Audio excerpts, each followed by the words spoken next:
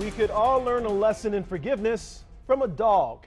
A 2-year-old flat-coated retriever could be one great teacher. Action News reporter Kimberly Craig has more on Gemma and her journey to find her forever home.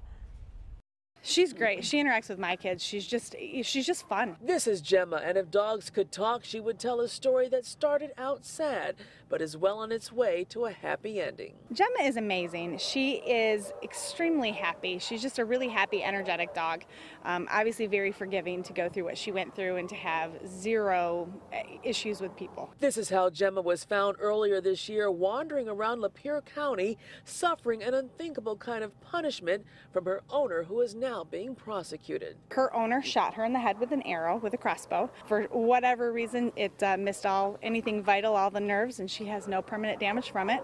She gets a little sensitive if you try and mess with her head a little bit too much, but she just, she just moves away. Gemma is being cared for by the kind folks of the Devoted Barn in Newport, where they take in animals that have suffered extreme cruelty and neglect. Remember the pigs that were found in bad shape in a basement in Detroit and a building in Highland Park this summer?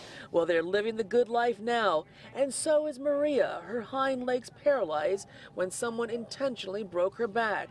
And now Gemma, who has been in one of their foster homes, is ready to find her forever home. She would do really well with an active family, somebody who likes the outdoors, likes to get out, likes to take walks and stuff. She's a working dog. She's a hunting dog, so she's got a brain and she needs to use it. She'd be great at agility, anything where she has to work. So if you're interested in adopting Gemma or finding out more about the Devoted Barn, go to our website at WXYZ.com. She would really sell her soul to please you.